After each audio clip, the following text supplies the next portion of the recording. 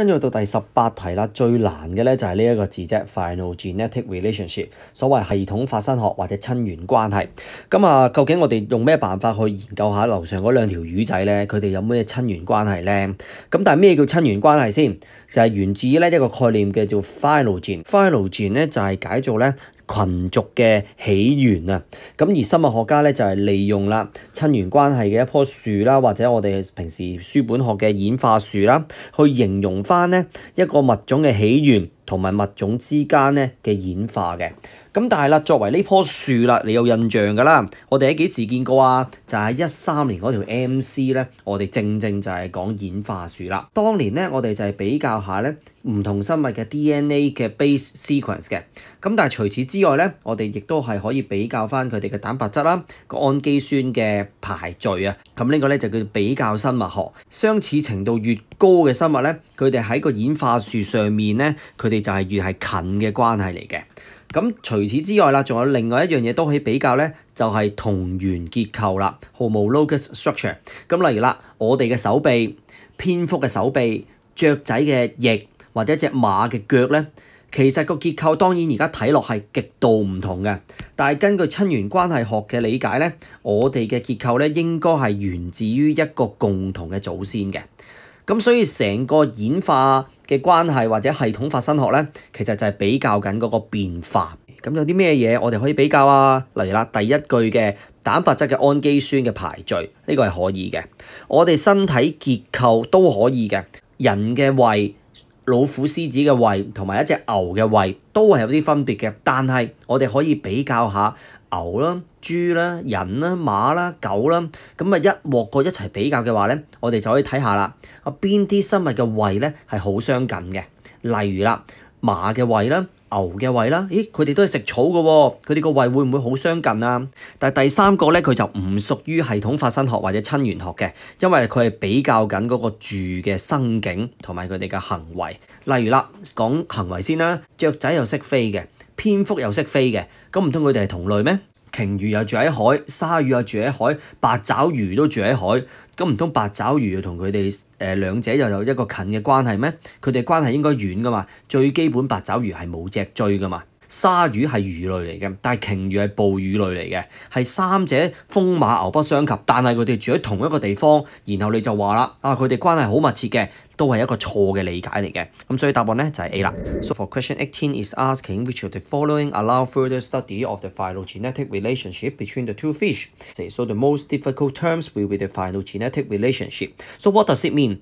Phylogenetic relationship, it means 1, 2, 3, 4. Phylogenetic relationship comes from the idea of phylogen. Phylogen, which means the origin of groups. And the biologists use the phylogenetic tree or the evolutionary tree to describe the origin and the evolution of a certain group of the organism. So let's recall the evolutionary tree. We do it in the 2013 MC questions. In that question, we are comparing the base sequence of the DNA, and apart from this, we can also compare the amino acid sequence in the protein. So that's why statement number 1 is correct. Compare the amino acid sequence of their functional proteins because it's a type of comparative studies. If the two fishes, they have a high degree of similarity in the amino acid sequence, they will be a closely related species. So apart from the amino acid sequence and the base sequence, so we can also compare the homologous structure in certain species. So for this concept, it suggests that the species have evolved from the common ancestor. So for example, our limbs, our forelimbs, human forelimbs of a bat, a forelimbs of the birds, and forelimbs of a horse. So you may think that all of them look so different, right? So for the horse, it's not really like a hand. So for the wings from the birds and for the wings from the bats, it's also very different. But it's suggested that those structures, they comes from the common ancestor.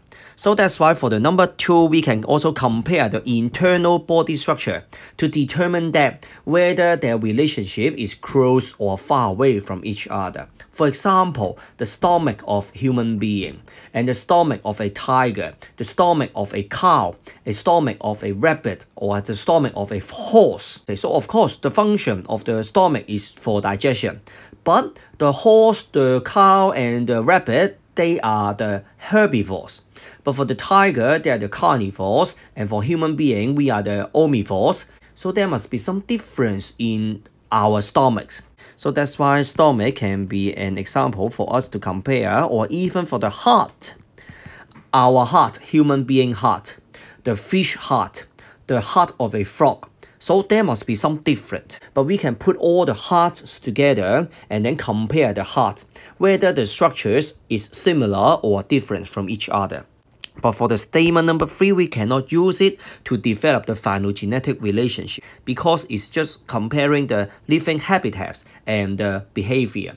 For example, the behavior. A bat, it can fly.